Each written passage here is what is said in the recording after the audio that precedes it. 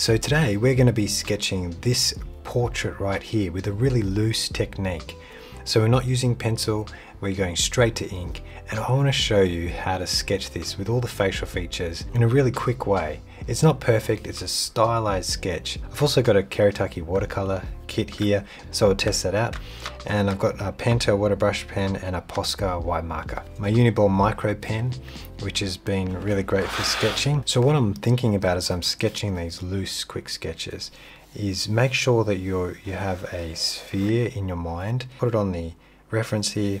You can see how big the sphere is, and the chin comes out about this far. And on the side of the head, we cut the head with a circle, and that is the hairline actually. And then the middle of that circle is the brow, and the bottom of that circle is the bottom of the nose. And then if you have three parts of the face like that, we go down another bit, and that's the chin. And the jawline goes around and cuts that circle right in the middle, and there's the ear on the side. So these three sections are important, and I'll show you as I'm sketching how I divide up the face using only 4 dots. So imagining a sphere here where I'm sketching around that top part of the hair. So we go around this. There's basically a wonky line following some of those shapes. Okay, we'll stop there at the bottom of the hair, and now we go around the front. So trying to follow the rough shape of there. We can adjust it as we go. And now thinking about that sphere again, coming down to where that chin should just come out a little bit from where the sphere is. And then we'll follow that silhouette, and then across like this. And then there. You can go a bit slower if you like. And if you feel like the shape's wrong, we can just add some lines in. So now I've got my rough silhouette of the shape. Now let's divide that shape into 2. So we have the hairline, like that. See that little shape here? And now I'm looking at that shape on this side, and I can see if I go from here to here, about halfway is there. So it's a little bit to the right of halfway, and I go down, and that's where the corner of the ear is. There's that circle on the side of the head. It's in that back quarter. So put it there. Jawline would come here.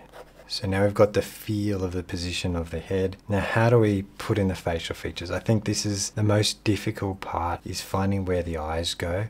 We want to break the face into 3 sections. So the way I do it with 4 dots is I imagine that between the eyebrows is 2 dots, and on either side of the nose is 2 dots. So that breaks the face into 3 sections. So here between the hairline and the chin, I can imagine that there's 2 lines here breaking it into 3 sections, and I put 2 dots, so just the inside of that eyebrow, the left eyebrow, and move across, and another dot there. If you get them wrong, you can adjust them because they sort of disappear when you add all the other details. So now that's 1/3, and then the other one, the nose, corner nose is there and over there. So now let's draw the eyebrows in. Go angling up slightly and then down. This tapered feel where they taper off. Now so for the bottom of the nose, let's just focus on those bottom shapes under the nose. That's the left nostril on the left side, and then let's do the right nostril. Keep it quite flat so it has a long, and then it goes down at the end. 3 sections of the face now. Change certain things. Yes. That's what we can do, we can adjust. Now the eyes.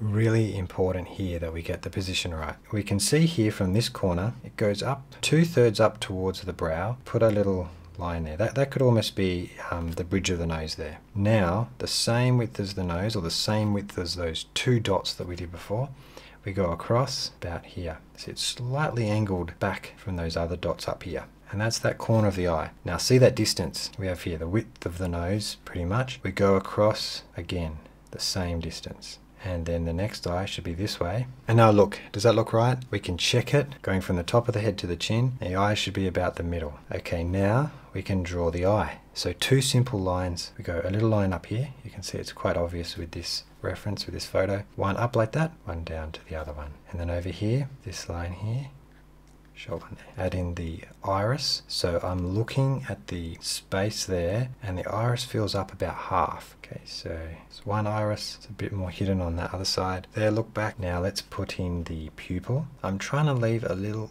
cut into that circle so there's a little glint. Now this top eyelid we can thicken up. That's the most simple lines you can use. You could leave it like that, or you can add a few more supporting lines around there. But before we do that, let's move down to the mouth. I always start with the corners of the mouth here. If I see here the left side of the mouth, if you go from the side of the nose, it looks like it's actually angling back. It's not over here, it's over this way.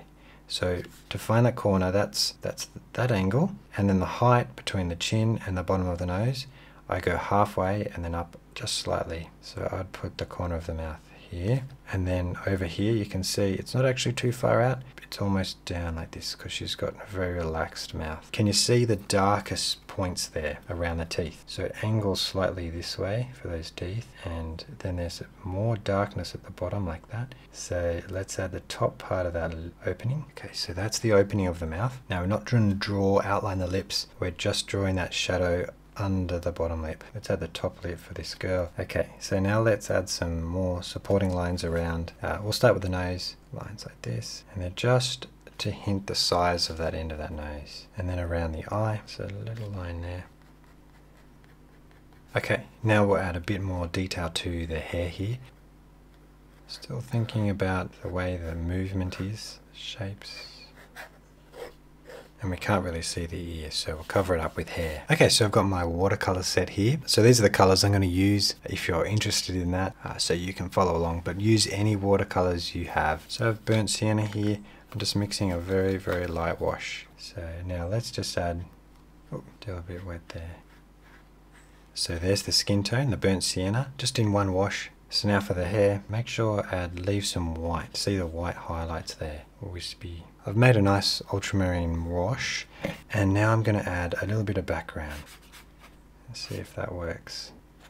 So one of my favorite things to do is to add a bit of blush here. You can see just behind the hair there's some blush. Taking the color out of my brush and blending the edges. Okay, so it's not a hard edge around that blush. So I added a bit of ultramarine to my burnt umber for the hair, and now I'm going to add a second layer, just adding tiny bits around the eyebrows there. Now I'm making a violet wash. This test, we want that to be quite light, so I'll put lots of water in. Yeah, that's quite light. Now, where are the shadows? Okay, we have a bit of a shadow here and here, just on top of the eye, and then there's a little bit of shadow under the eye. So do these main ones first. Top lip and underneath that lip here. Side of the nose, so a bit of shadow up here, and under the chin, of course, all in here. And saving this, put a wash on the shirt here. Okay, so now the hair is probably dry. Add in a bit of purple into that as well. Texture, some brighter blue for the iris here, and I've got that rose color, and I'll do a bit more on the lips. Okay, so the last step is to add a bit of white highlights. So I've got my Posca pen, and I'm just looking for areas that might have some highlights. And now some highlights on the lips. So there you go, I hope that was helpful. Especially how to find the features when you're going straight to ink with really loose sketches. So if you want the real-time version of this so you can sketch along, I'll pop that up on Patreon for my members there. Thank you so much for watching, and I'll see you on the next one.